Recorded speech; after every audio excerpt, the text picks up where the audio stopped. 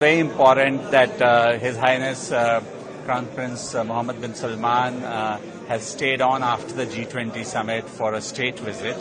And not only that, but he's come with a very strong delegation with 7 ministers and about 100 top businessmen.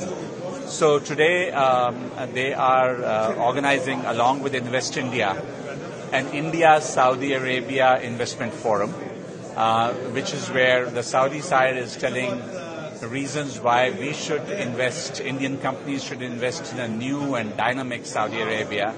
And similarly, Invest India is saying about all the opportunities that India offers to Saudi investors to invest. So I think it's a very wonderful thing that there's a platform here for business delegations from both sides to meet each other. So even while the government-to-government interaction is happening between Prime Minister Narendra Modi and His Highness Mohammed bin Salman, the businessmen are meeting here separately in the investment forum, and I'm hoping that a number of agreements and MOUs are going to emerge out of the conversations taking place today.